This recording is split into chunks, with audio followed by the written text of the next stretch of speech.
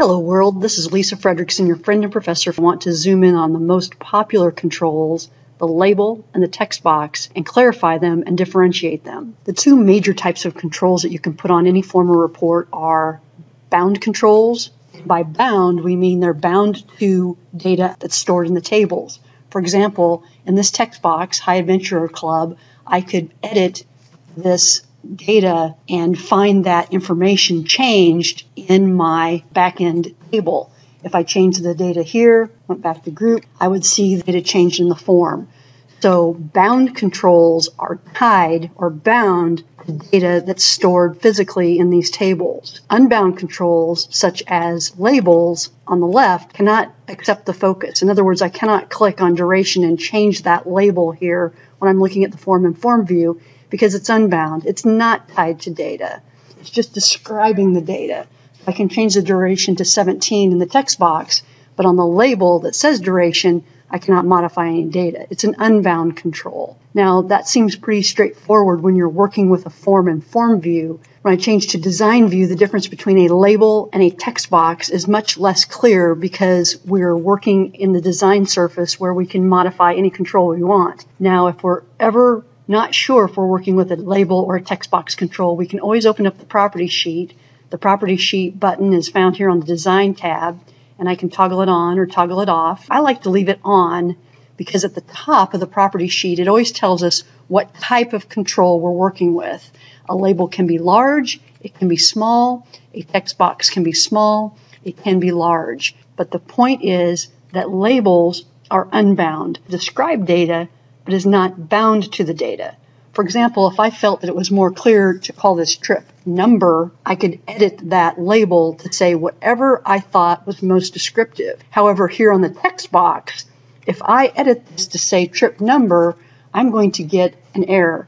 And there's my little error, green error message popping up, and it's saying no such field exists. The text box must always be bound to the exact field name, whatever that field name is.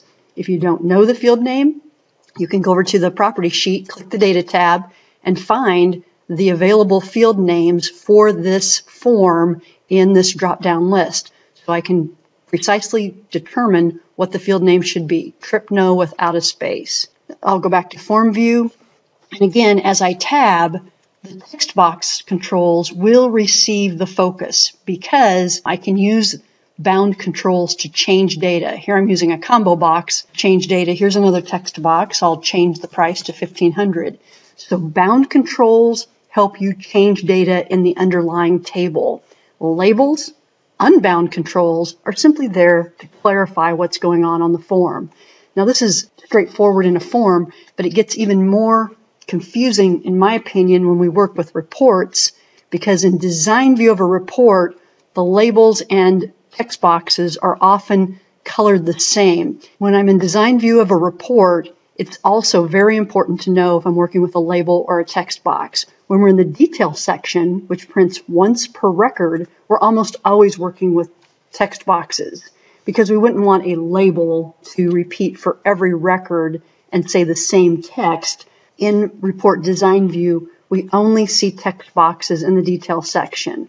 Often in design view, we only see labels in the page header section because we want that label to print off at the top of every page. Interestingly, when I'm in a form, if I want to create a new text box, I'm going to go to my design tab and notice that my text box control and my label control are side by side, but I do get the little pop-up to help me identify which is which. When I add a new text box to a form, I get a label automatically. And that's because every text box pretty much knows that it's going to need a descriptive label in order to clarify what information is being entered into this text box.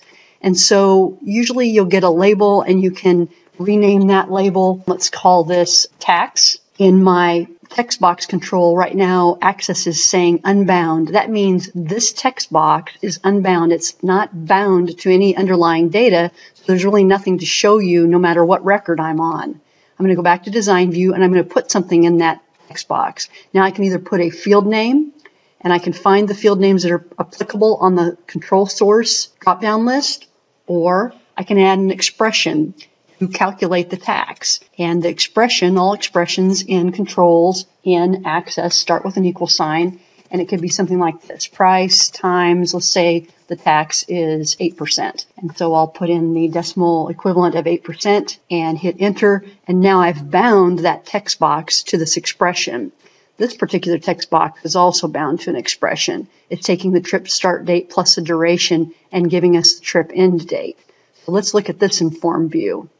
And the tax on 8% on $1,500 is $120. To format that data, I would simply go back to Design View, click the control that I want to modify, and then choose the appropriate format. In this case, I want it to be currency, either on the ribbon, or of course, I can go over here to the Format tab in the Property Sheet as well and choose currency here. Same difference. Back to Form View. And now my data is formatted as currency. If I modify my price, I'm going to automatically see that expression, which is bound to the price field times 8%, automatically update as well. I hope this helped clarify a little bit between the label control and the text box control. Thank you for listening.